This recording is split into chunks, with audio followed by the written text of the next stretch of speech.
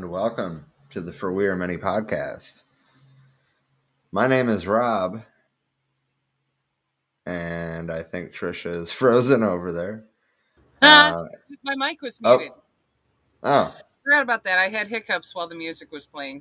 Hi, I'm Trisha. And we will be your hosts for this evening. We are reading Soul on Ice by Eldridge Cleaver. I was trying to remember what part this is. 6? 5? Something like that. Hold on. It is on the section Initial Reactions on the Part Assassination of Malcom X. Yes. Sarah is making her usual guest appearance for some FaceTime. Fair enough. What was the name of the channel for this ebook? Examinfo is the name of the channel. As you see, we are subscribed, and I rung the bell. Show them some love. Hell yeah. Do you want to say anything before we dive into it, or just go for it? Let's just go for it. Right on. We will have the link to the ebook and the audiobook in the description for this video. So if you want to read along or you want to listen to the audiobook on your own, you can.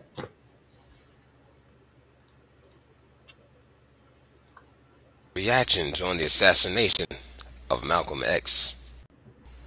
Folsom Prison, June 19th, 1965.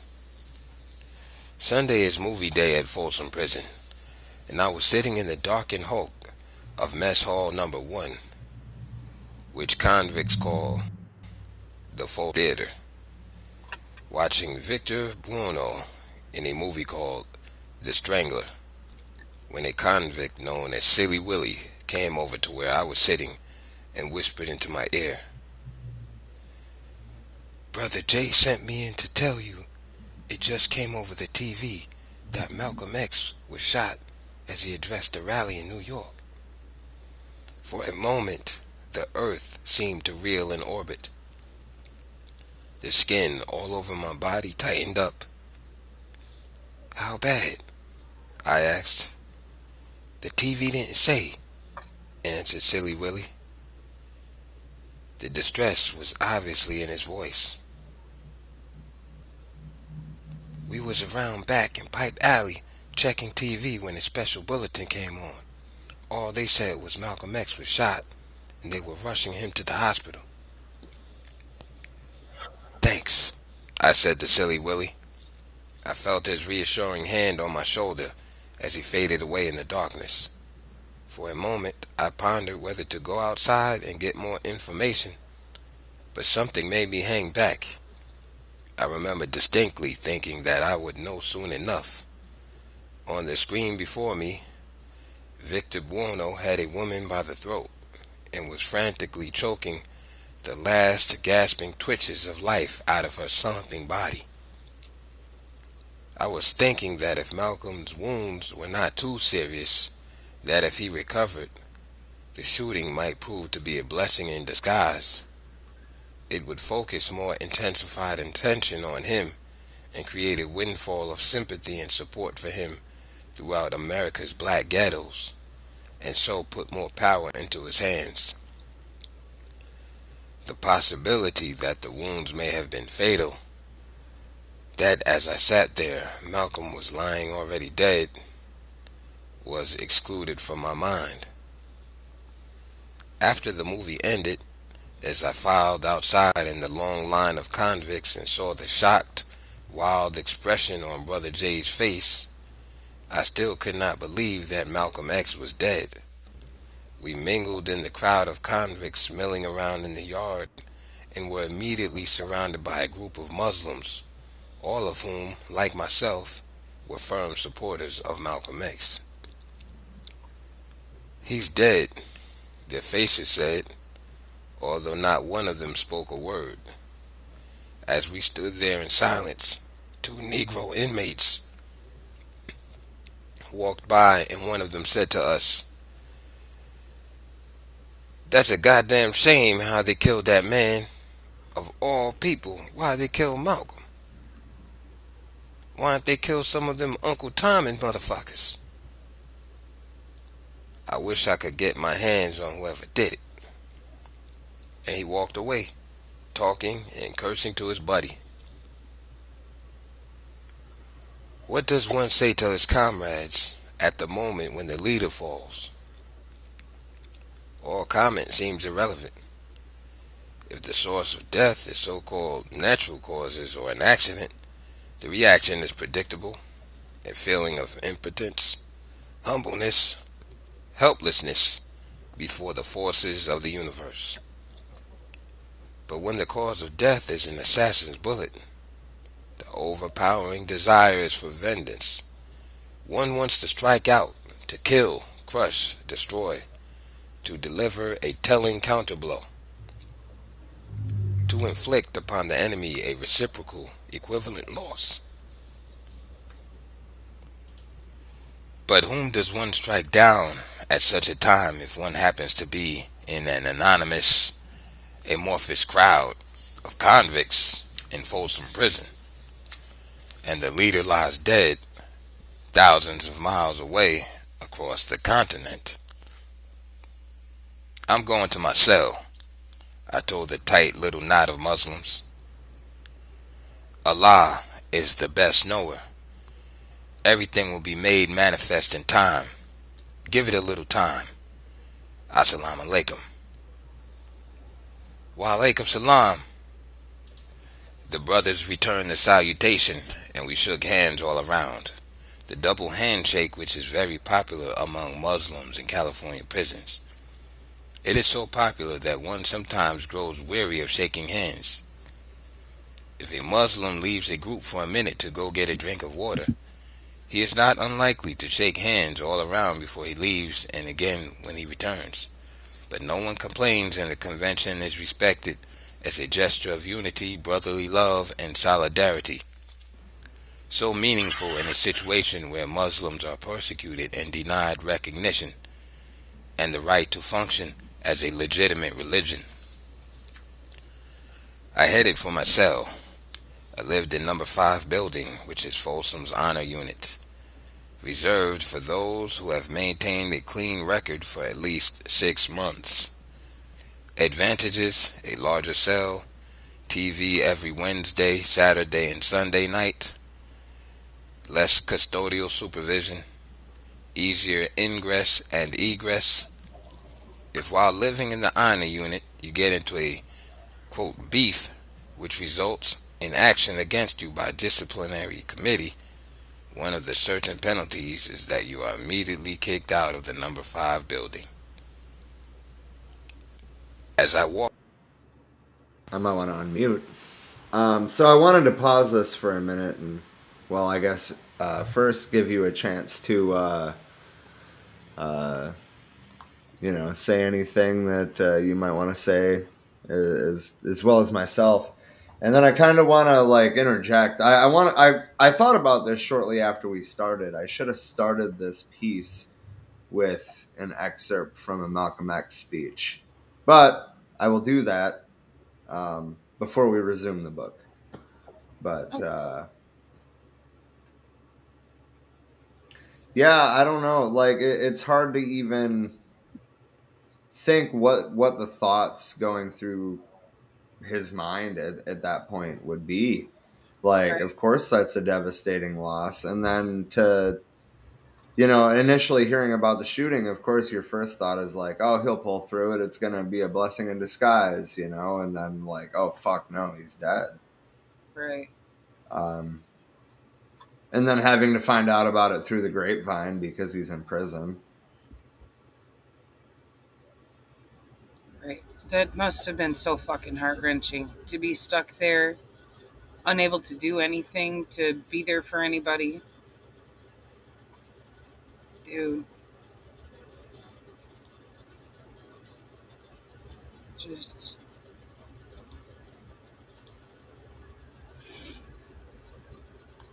Man, and that whole time to be hoping that he was just in the hospital in surgery just fine, you know? Oh. Right.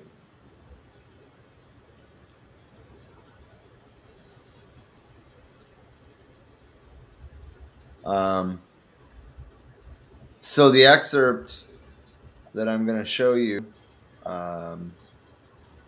this Malcolm X speech is titled "The Ballot or the Bullet." I'm sure that most of us at this point have at least heard pieces of it. Obviously, I'm not going to play the whole 53-minute speech, but I am going to play a 7.5-minute excerpt. Okay. In retrospect, I really should have done this at the beginning of the episode, but whatever. Shit happens. Right. Better late than never. This afternoon, we want to talk about the ballot or the bullet. The ballot or the bullet explains itself. But before we get into it, since this is the year of the ballot or the bullet, I would like to clarify some things that refer to me personally concerning my own personal position. I'm still a Muslim. That is, my religion is still Islam.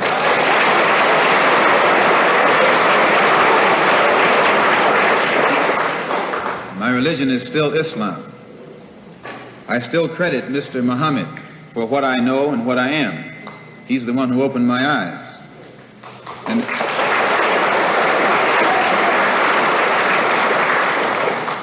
so today, though Islam is my religious philosophy, my political, economic, and social philosophy is black nationalism. You and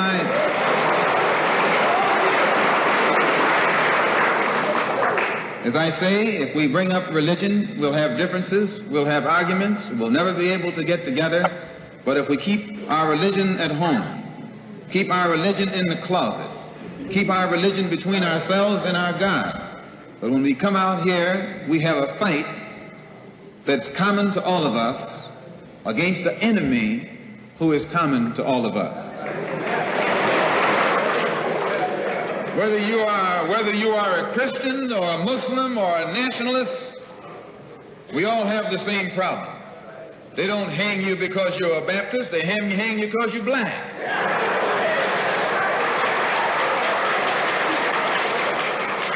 They don't attack me because I'm a Muslim, they attack me because I'm black. They attack all of us for the same reason. All of us catch hell from the same enemy. We're all in the same bag, in the same boat. We suffer political oppression, economic exploitation, and social degradation. All of them from the same enemy. The government has failed us. You can't deny that. Anytime you live in the 20th century and you walking around here singing, "We shall overcome," the government has failed you.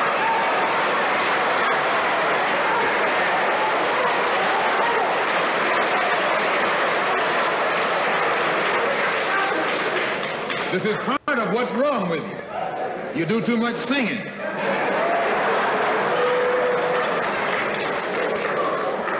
Today it's time to stop singing and start swinging.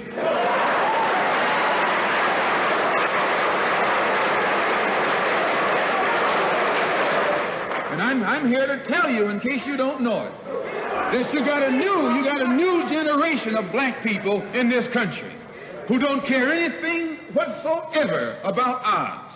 They don't want to hear you old Uncle Tom handkerchief heads talking about the odds. No.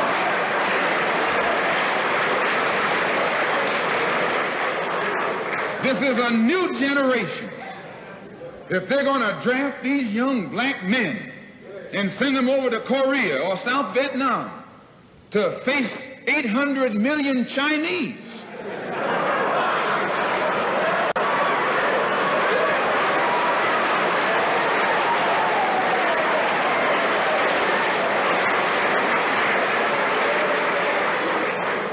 If you're not afraid of those odds, you shouldn't be afraid of these odds.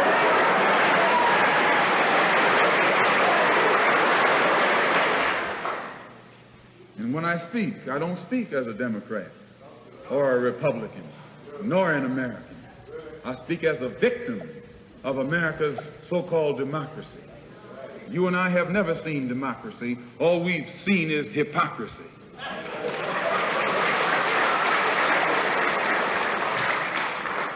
We don't see any American dream. We've experienced only the American nightmare. And the generation that's coming up now can see it and are not afraid to say it. If you go to jail, so what? If you're black, you were born in jail.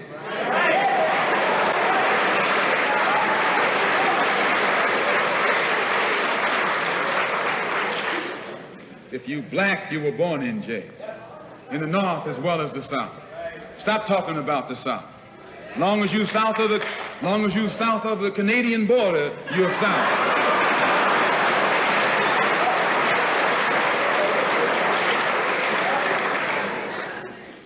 This is why I say it's the ballot or the bullet.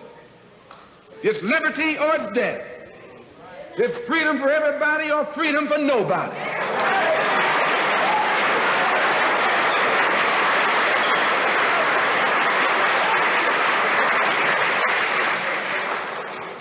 America today finds herself in a unique situation. Historically, revolutions are bloody. Oh, yes, they are. They have never had a bloodless revolution or a nonviolent revolution. That don't happen even in Hollywood.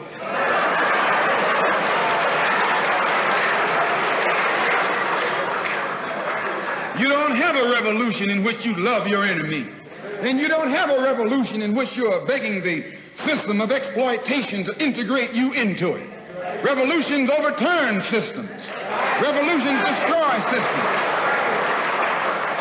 A revolution is bloody. But America is in a unique position. She's the only country in history in a position actually to become involved in a bloodless revolution. All she's got to do is give the black man in this country everything that's doing. Everything.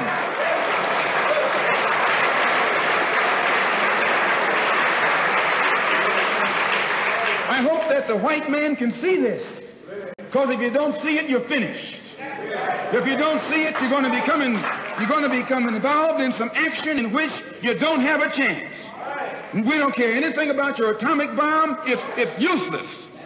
Because other countries have atomic bombs. When 2 or 3 different countries have atomic bombs, nobody can use it. So it means that the white man today is without a weapon. If you want some action, you got to come on down to earth. And there's more black people on earth than there are white people on earth.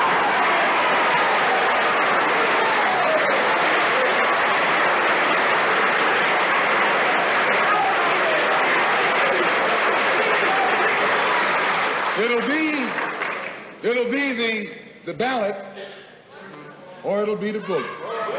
It'll be liberty or it'll be death. And if you're not ready to pay that price, don't use the word freedom in your vocabulary.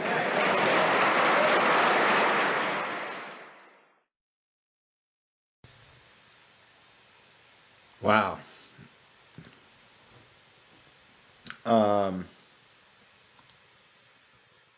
That's an intense speech. Every time it's just like, wow. But he's right though. And he's echoing a lot of the same sentiments as Mao. Revolution cannot be as magnanimous as a painting, a revolution is a violent act in which one class overthrows another. And Malcolm, pointed out there has never been a bloodless revolution. That's not new.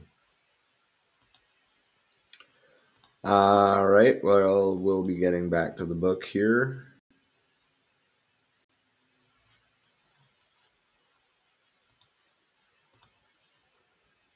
along the first tier toward my cell, I ran into Red, who lived near me on the tier. "I guess you heard about Malcolm." "Yeah," I said. "They say he got wasted." Red, who was white, knew from our many discussions that I was extremely partial to Malcolm, and he said himself, being thoroughly alienated from the status quo, recognized the assassination for what it was, a negative blow against a positive force. Red's questions were the obvious ones. Who? Why? The questions were advanced tentatively, cautiously, because of the treacherous ground he was on. A red-headed, blue-eyed white man concerned by an event which so many others greeted with smiles and sighs. I went into my cell. Although I heard it blared over the radio constantly and read about it in all the newspapers, days passed during which my mind continued to reject the fact of Malcolm's death. I existed in a dazed state, wandering in a trance around Folsom, drifting through the working hours in the prison bakery, and yet I was keen to observe the effect of the assassination on my fellow inmates. From most of the whites there was a leer and a hint of a smile in the eyes. They seemed anxious to see a war break out between the followers of Elijah and the followers of Malcolm. There are only a Just to interject there, this comment right there about a war breaking out between the followers of Elijah and the followers of Malcolm. Malcolm mentioned that beef in a way in the beginning of the Ballot and the Bullet speech. Oh, hey, Trisha's back. Hello, comrade.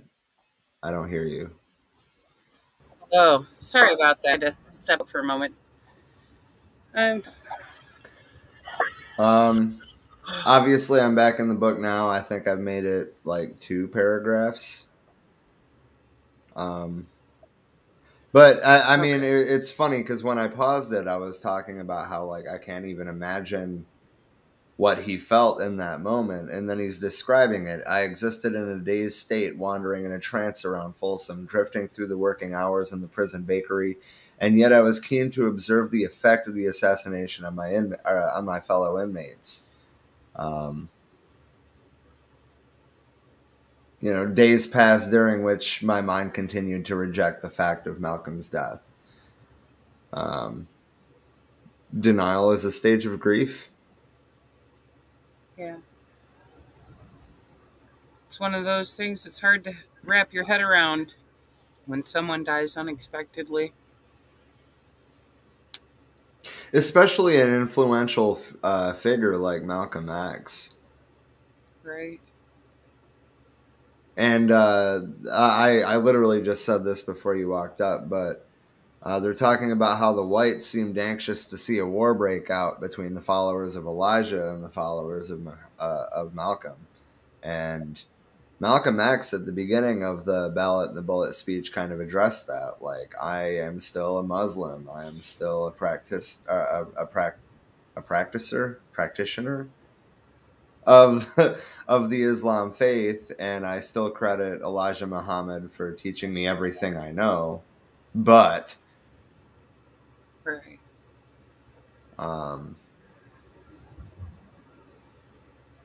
But yeah, and I mean the question of who killed Malcolm X. Well, first of all, there's a pretty decent documentary series on it. Actually, but that being said, that's still not solved. I mean, the original people charged with his killing were exonerated because they didn't do it, but that doesn't mean that they have figured out, or that they even have any interest in figuring out who did it.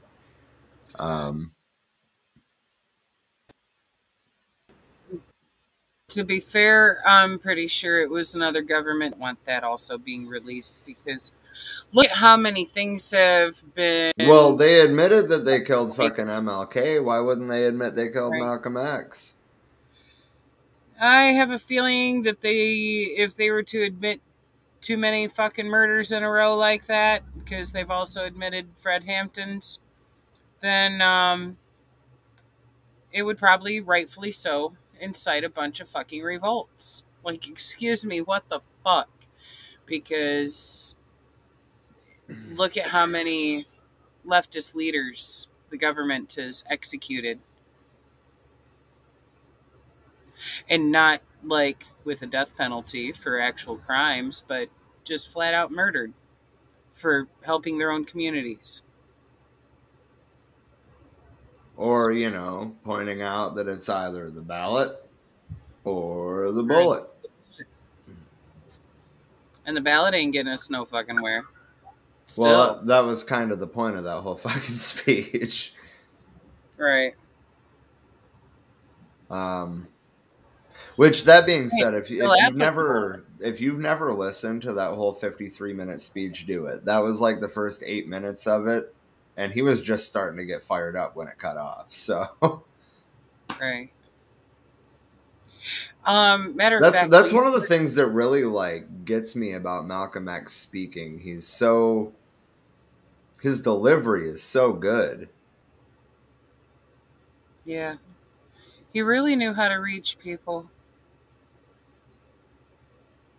Will you put the link for that speech in the description too? Yeah, I'll pull it back up now so I don't lose it. Should I do the whole speech or the excerpt that I played? The whole speech. The that way, whole anyone speech. listening that wants to actually hear the whole thing can do so. With annotations and subtitles. Good shit. All right, that will also be in the description. Beautiful. Thank you. All right, I guess let's get back to the text. Okay. The few whites in Folsom with whom I would ever discuss the death of Malcolm or anything else besides baseball or the weather. Many of the Mexican Americans were sympathetic, although some of them made a point, when being observed by whites, of letting drop sly remarks indicating they were glad Malcolm was gone. Among the Negroes, there was mass mourning for Malcolm X.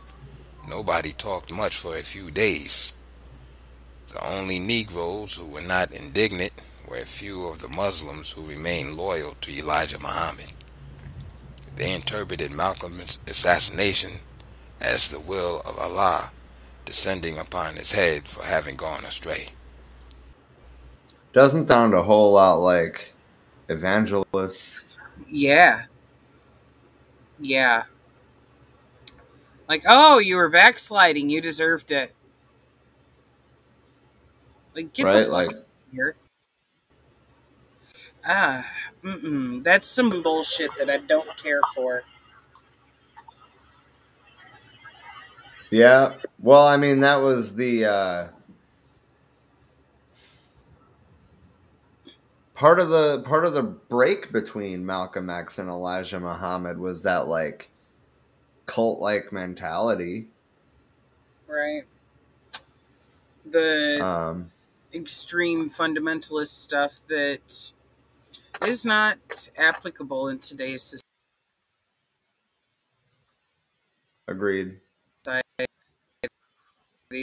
There's no place for it, you know? In the dogma. And a lot of the dogma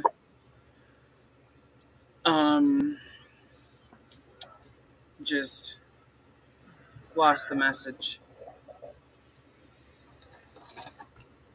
For sure. To them, it was divine chastisement and a warning to those whom Malcolm had tempted. It was not so much Malcolm's death that made them glad, but in their eyes it now seemed possible to heal the schism in the movement and restore the monolithic unity of the Nation of Islam, a unity they looked back on with some nostalgia. Many Negro convicts saw Malcolm's assassination as a historic turning point in black America. It really was. Whereas Negroes often talk heatedly about wiping out all the so-called Negro leaders whom they do not happen to like or agree with, this was the first significant case of Negro leader killing that anyone could remember. What struck me is that the Negro convicts welcomed the new era. If a man as valuable to us as Malcolm could go down, then as far as I was concerned, so could any other man, myself included. Coming a week after the alleged expose of the alleged plot to dynamite the Statue of Liberty, Washington Monument, and the Liberty Bell, a plot supposedly hatched by discontented blacks, the assassination of Malcolm X had put new ideas in the wind with implications for the future of black struggle in America. I suppose that like many of the brothers and sisters in the Nation of Islam movement, I also had clung to the hope that somehow the rift between Malcolm X and Elijah Muhammad would be mended. As long as Brother Malcolm was alive, many Muslims could maintain this hope, neatly overlooking the increasing bitterness of their rivalry. But death made the split final and sealed it for history. These events caused a profound personal crisis in my life and beliefs, as it did for other Muslims. During the bitter time of his suspension and prior to his break with Elijah Muhammad, we had watched Malcolm X as he sought frantically to reorient himself and establish a new platform. It was like watching a master do a dance with death on a high-strung tightrope. He pirouetted, twirled, turned somersaults in the air, but he landed firmly on his feet and was off and running. We watched it all, seeking a cause to condemn Malcolm X and cast him out of our hearts. We read all the charges and countercharges. I found Malcolm X blameless. It had been my experience that the quickest way to become hated by the Muslims was to criticize Elijah Muhammad or disagree with something he wrote or said. If Elijah wrote, as he has done, that the swine is a poison creature composed of 1/3 rat, 1/3 cat, and 1/3 dog, and you attempted to cite scientific facts to challenge this, you had sinned against the light. That was all there was to it. How much more unlikely was it, therefore, that Muslims would stand up and denounce Elijah himself, repudiate his authority and his theology, deny his revelation, and take sides against him, the messenger of Almighty God Allah. I never dreamed that someday I would be cast in that hapless role. After Malcolm made his pilgrimage to Mecca, completing a triumphal tour of Africa and the Near East, during which he received the high honors of a visiting dignitary, he returned to the USA and set about building his newly founded organization of Afro-American Unity. He also established the Muslim Mosque Incorporated to receive the Muslims he thought would pull away from Elijah. The Muslim Mosque would teach Orthodox Islam under the direction of Sheikh Ahmed Hassoun from the holy city of Mecca. Grand Sheikh Mohammed Saroor al-Saban, Secretary General of the Muslim World League, had offered the services of Sheikh Ahmed, according to the Los Angeles Herald Dispatch, to, quote, help Malcolm X in his efforts to correct the distorted image that the religion of Islam has been given by hate groups in this country. I began defending Malcolm. And that was just completely that completely saw a resurgence following the 9/11 attacks, which was exactly what they were pushing for. I mean, Right. it still shines through in our society today. If anything, it's gotten worse over the last 20 years. You had to put a number there, didn't you? Yeah. Yeah. Well, I mean, that's how long it's been since 9/11. The inside job that got blamed on Middle Eastern people that didn't actually fucking do it. It's kind of funny because there's shit like one of the people who was accused of hijacking one of the planes showed up not long after in South America going, I don't know how the fuck they have my passport. How are they finding my passport? How does a passport survive an explosive fire like that? It doesn't. There's too many things that don't add up. But yeah, it was an easy target to paint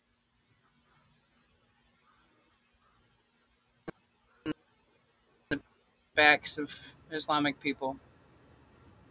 Well, not ours. We don't claim them.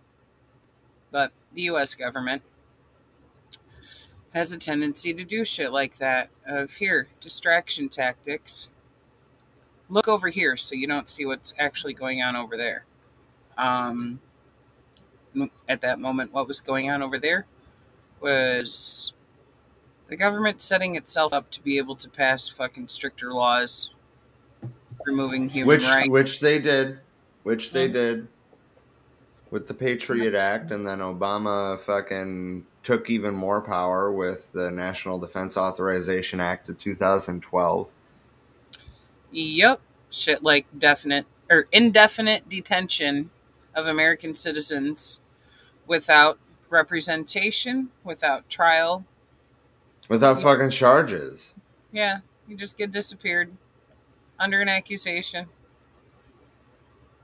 And then gave themselves more than enough rope to hang everybody in the country by when it comes to how they were determining who qualifies as a fucking terrorist, because they were saying shit like, if you always have a camera on you.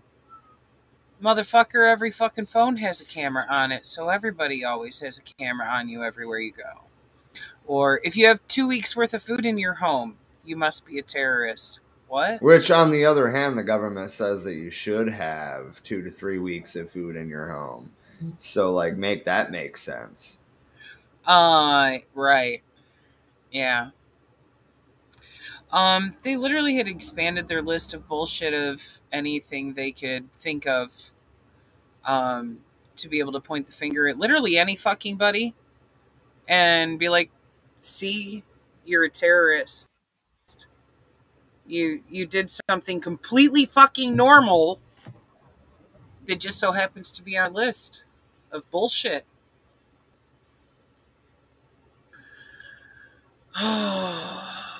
That one still angers me. Yeah, most of our government needs to be brought up on fucking charges. But anyway, with that one, yeah. Yep, that was nothing but xenophobia. Trying to,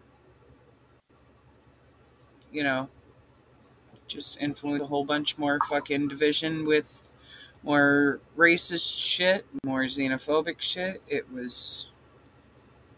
That's the MO of the U.S.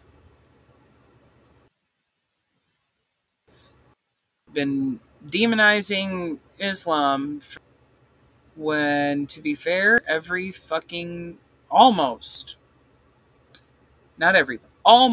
every fucking terrorist act that's ever happened on this soil was perpetrated by white Christian males, statistically speaking.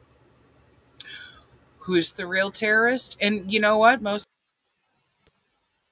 of them use their fundamentalist fucking ideals, their reasoning for committing said murder, like blowing up women's health clinics, things like that, you know.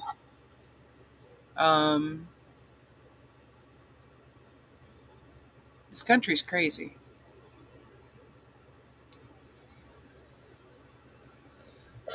That it is. Lots of denial and deflection. Like, I know we're doing all the bad shit, but we're not the bad guys. They're the bad guys. No. But I digress. That's a little extra of a rant. Because everything surrounding all of that fucking angers me. As it should. It should anger all of us. That being said, though, I'm going to jump back to the text. Malcom X. At a secret meeting of the Muslims in Folsom, I announced that I was no longer a follower of Elijah Muhammad, that I was throwing my support behind Brother Malcolm.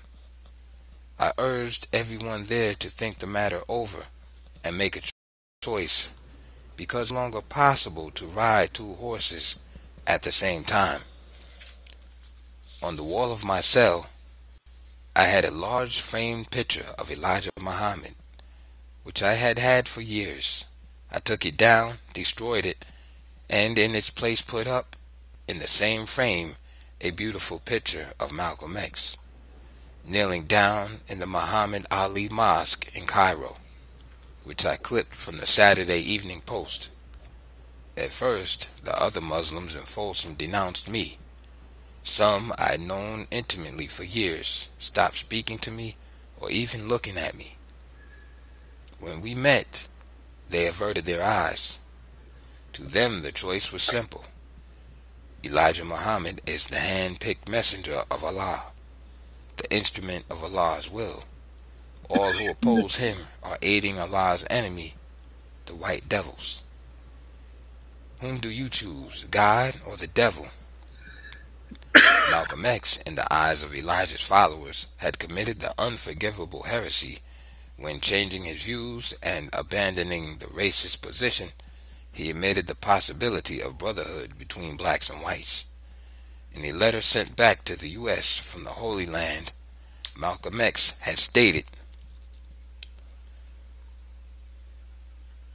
"You may be shocked by these words coming from me, but I have always been a man who tries to face facts and to accept the reality of life as new experience and knowledge unfolded.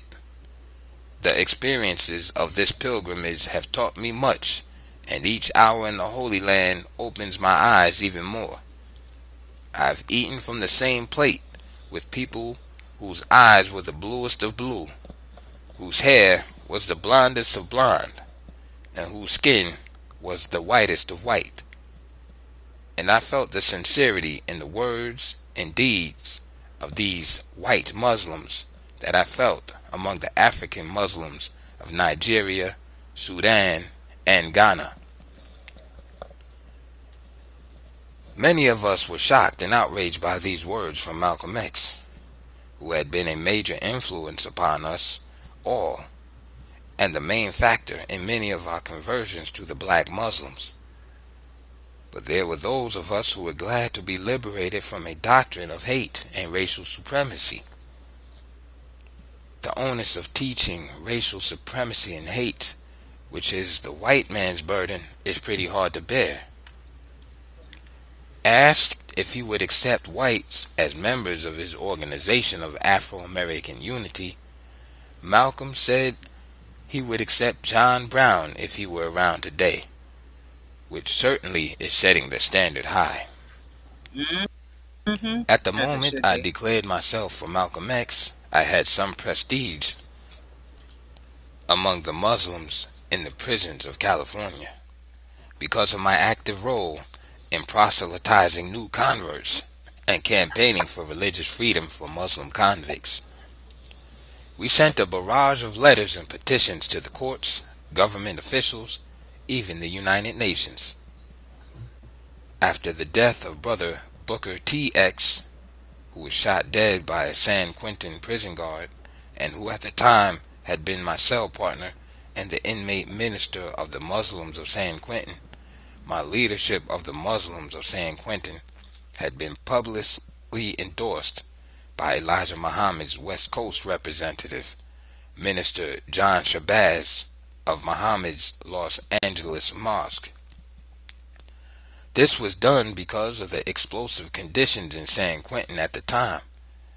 Muslim officials wanted to avert any Muslim-initiated violence, which had become a distinct possibility in the aftermath of Brother Booker's death. I was instructed to impose an iron discipline upon the San Quentin Mosque, which had continued to exist despite the unending efforts of prison authorities to stamp it out. Most of the Muslims who were in prison during these days have since been released. I was one of the few remaining, and I was therefore looked upon by the other Muslims as one who had sacrificed and invested much in the struggle to advance the teachings of Elijah Muhammad. For that reason, my defection to Malcolm X caused a great deal of consternation among the Muslims of Folsom. But slowly, Malcolm was getting his machine together, and it was obvious to me that his influence was growing. Negro inmates who had reservations about Malcolm while he was under Elijah's authority now embraced him, and it was clear that they accepted Malcolm's leadership. Negroes whom we had tried in vain for years to convert to Elijah's fold now lined up with enthusiasm behind Malcolm. I ran a regular public relations campaign for Malcolm in Folsom. I saw to it that copies of his speeches were made and circulated among Negro inmates. I never missed a chance to speak favorably about Malcolm, to quote him, to explain and justify what he was trying to do. Soon I had the ear of the Muslims, and it was not long before Malcolm had other ardent defenders in Folsom. In a very short time, Malcolm became the hero of the vast majority of Negro inmates. Elijah Muhammad was quickly becoming irrelevant, passé. Malcolm X had a special meaning for black convicts. A former prisoner himself, he had risen from the lowest depths to great heights. For this reason, he was a symbol of hope, a model for thousands of black convicts who found themselves trapped in the vicious PPP cycle. Prison, parole, prison. One thing that the judge... We call that the revolving prison door nowadays, but Yep. I would say it's even worse now. But it was obviously a significant problem then as well. Yep. Sadly, that's something that the government saw as being a motherfucking profiteering opportunity. Look at how much the prison system's grown since it was already needing reeled the fuck in. And instead, it's only grown. We literally have more people imprisoned here than the Gulag ever did, but I digress.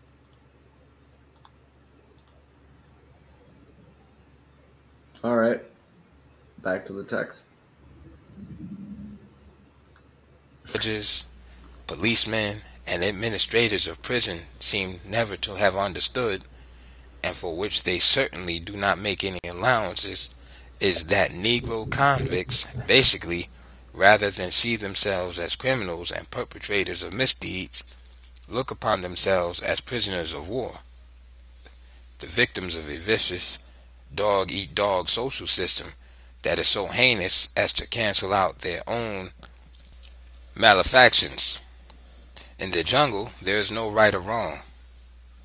Rather than owing and paying a debt to society, Negro prisoners feel that they are being abused, that their imprisonment is simply another form of the oppression which they have known all their lives. Negro inmates feel that they are being robbed, that it is society that owes them, that should be paying them a debt. America's penology does not take this into account. Malcolm X did, and black convicts know that the ascension to power of Malcolm X, or a man like him, would eventually have revolutionized penology in America. Malcolm delivered a merciless and damning indictment of prevailing penology. It is only a matter of time until the question of the prisoner's debt to society versus society's debt to the prisoner is injected forcefully into national and state politics, into the civil and human rights struggle, and into the consciousness of the body politic. It is an explosive issue which goes to the very root of America's system of justice, the structure of criminal law, the prevailing beliefs and attitudes toward the convicted felon. While it is easier to make out a case for black convicts, the same principles apply to white and Mexican American convicts as well. They too are victimized, albeit a little more subtly, by, quote, society. When black convicts start demanding a new dispensation and definition of justice, naturally the white and Mexican American convicts will demand equality of treatment. Malcolm X was a focus for these aspirations.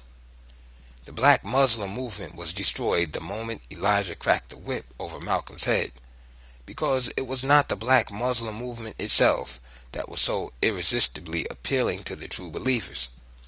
It was the awakening into self-consciousness of 20 million Negroes which was so compelling. Malcolm X articulated their aspirations better than any other man of our time. When he spoke under the banner of Elijah Muhammad, he was irresistible. When he spoke under his own banner, he was still irresistible. If he had become a Quaker, a Catholic, or Seventh-day Adventist, or a Sammy Davis-style Jew, and if he had continued to give voice to the mute ambitions in the black man's soul, his message would still have been triumphant, because what was great was not Malcolm X, but the truth he uttered. The truth which Malcolm uttered had vanquished the whole passel of so-called Negro leaders and spokesmen who trifle and compromise with the truth in order to curry favor with the white power structure. He was stopped in the only way such a man can be stopped, in the same way that the enemies of the Congolese people had to stop Lumumba, by the same method that exploiters, tyrants, and parasitical oppressors have always crushed the legitimate strivings of people for freedom, justice, and equality, by murder, assassination, and mad dog butchery. What provoked the assassins to murder? Did it bother them that Malcolm was elevating our struggle into the international arena through his campaign to carry it before the United Nations? Well, by murdering him, they only hastened the process, because we certainly are going to take our cause before a sympathetic world. Did it bother the assassins that Malcolm denounced the racist straitjacket demonology of Elijah Muhammad? Well, we certainly do denounce it and will continue to do so. Did it bother the assassins that Malcolm taught us to defend ourselves? We shall not remain a defenseless prey to the murderer, to the sniper, and the bomber. Insofar as Malcolm spoke the truth will triumph and prevail, and his name shall live.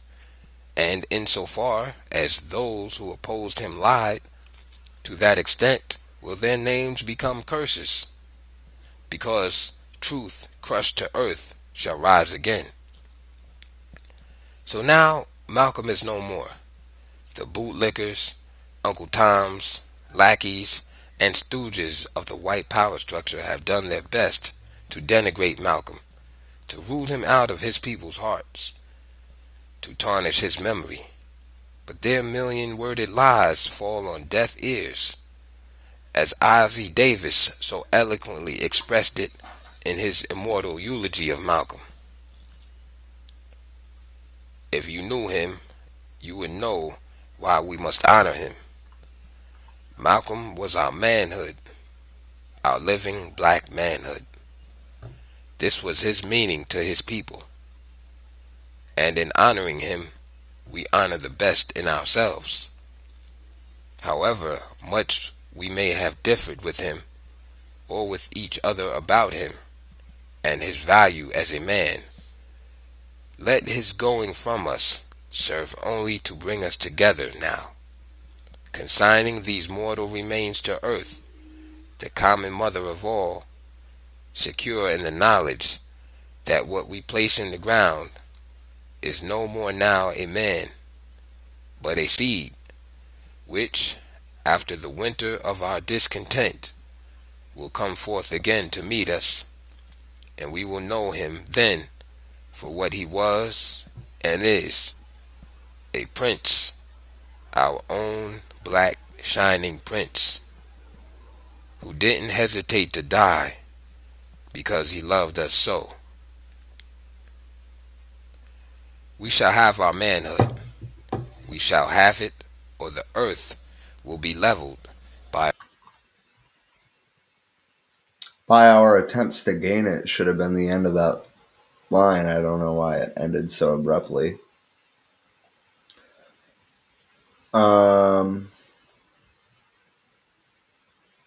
Hang on just a second. I messed up. I closed that.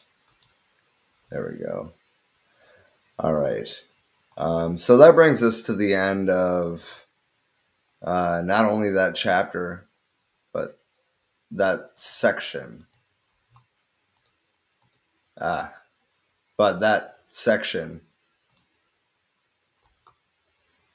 Son of a... Okay, so 2 weeks from now, when we pick this book back up, we will be going into part 2, titled Blood of the Beast. Looks like we're a little under halfway done with the book. Before I wrap this up, I really like this excerpt from the eulogy of Malcolm X. Consigning these mortal remains to earth, the common mother of all, secure in the knowledge that what we place in the ground is no more now a man, but a seed, which after the winter of our discontent will come forth again to meet us. I mean, basically, he's saying that his ideas live on. He planted a bunch of seeds, and those seeds are going to come to fruit. Welcome back.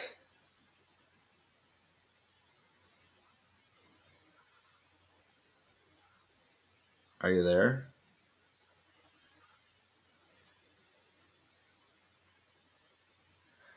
The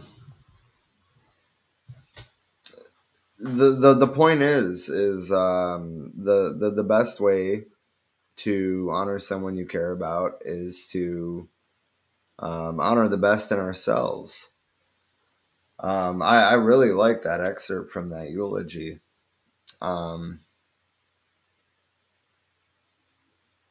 Anyway, as I said, 2 weeks from now, when we come back into this book, we will be in part 2, which is titled Blood of the Beast. That's going to be page 99 in the PDF that we've been using.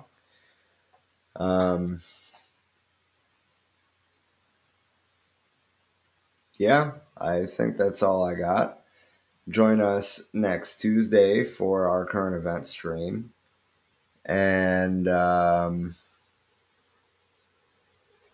I think we're going to have a few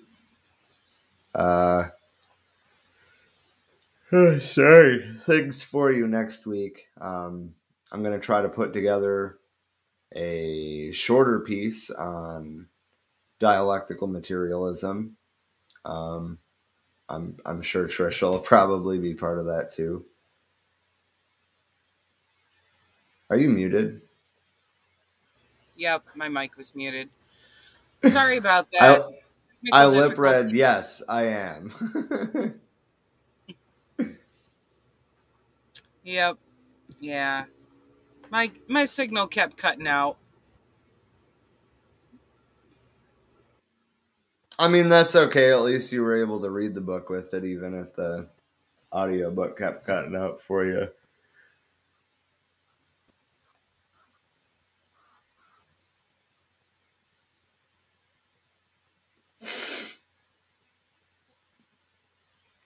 That's funny. Emily sent a picture of Sober Me to a group chat with Justin. And that's great. Anyway, Justin said he looks like he's contemplating murder. That's what I laughed about.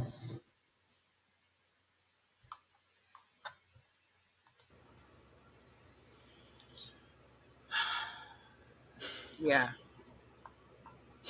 Did it again. Oh, wow, that's annoying. Yeah.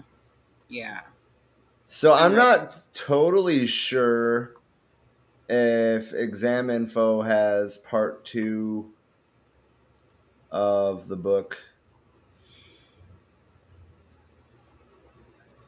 Damn it. Is that whose audiobook we're using? Yeah.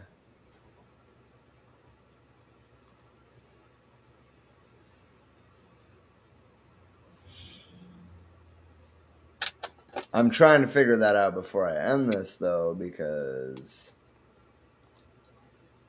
well, I hope we don't have to go back to reading it out loud after that. Well, if they don't have part 2 recorded yet, maybe someone else does.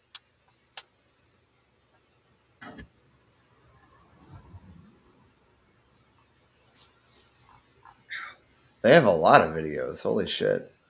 That's what's up.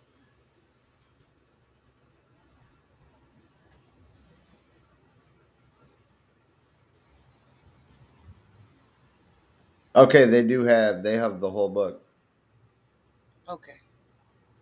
Okay. Yeah, okay, so we will continue to use the same audiobook. Obviously, we'll be using the same PDF as well. But we will be, speaking of the Revolutionary Left Book Club, we will have something cool to announce in the future. Minister of Culture of the new African Black Panther Party, Kwame Shakur, recently released his autobiography, which is kind of, his story of where he started and how he got where he is. And it really follows along the same line, like Eldridge Cleaver and Malcolm X obviously were both in prison, and that changed their lives for the better. It's another story like that. And he started organizing in prison, and then now he's out on the streets doing serve the people programs twice a week. I mean, it's a pretty uplifting story. I'm not that far into it yet, but the prologue had me hooked right off the bat. Like, holy fuck. That was pretty much everyone's response to the prologue. Like, whoa, that's fucking wild. Right. But we will also be discussing the book with him. And then he is doing a group reading much like we do with these, except for in a Zoom meeting. So, there's a bunch of people in it. But we may be working on broadcasting that, in partnership with them. That's not official yet, so if it doesn't happen, don't be offended. But we will be sharing their thing either way. And I encourage you to buy the book. We just messaged him on Facebook, sent him the money, and he sent us the books. It's also available on Amazon, so if you need to, ship it to someone in prison, for example, you can buy it on Amazon and do it that way. So, seriously though, I hope that everybody takes the time to read it. Also, Mako has a new blog post out. I don't know if it's shared to the page or not. I saw that you shared it to a bunch of groups. Yes, I shared it to the page too. As well as the Left Signal Boost. A whole bunch of groups. Hell yeah. This one is about the anniversary of the Wounded Knee Massacre. I don't know. I guess I don't really need to go much deeper than that. I'm trying to encourage you to read it, not... Right, not give you the content of it. Go look for yourself. It is on our page. It's an excellent read. Also, I know you can't click it, but there is the link to Mako's blog. Why couldn't I think of the word?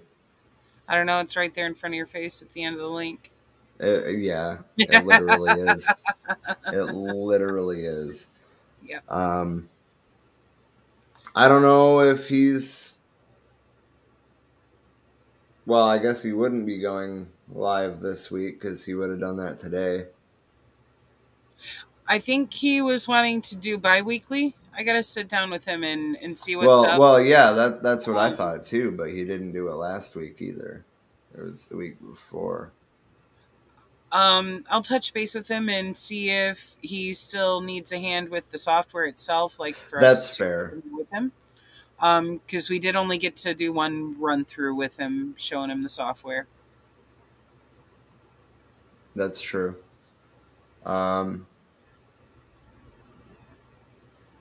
But yeah, I mean, I was really hoping that he was going to do a piece about that, to be honest, because there's a lot to that situation, and he didn't, you know.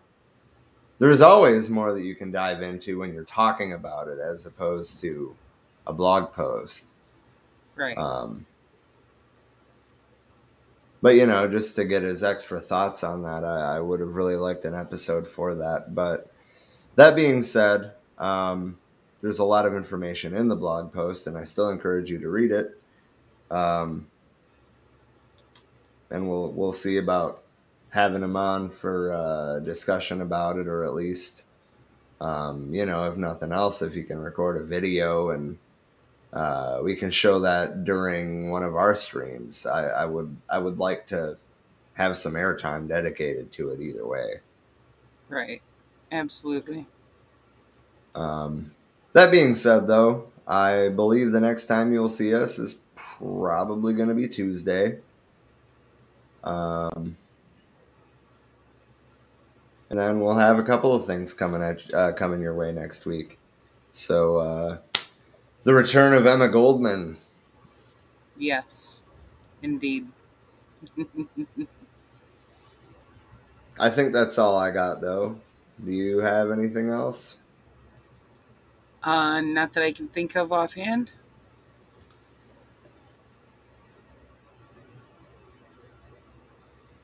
Fair enough. All right, well, I guess on that note, I will put up this fancy social media overlay and play the damn song. Music. Fuck.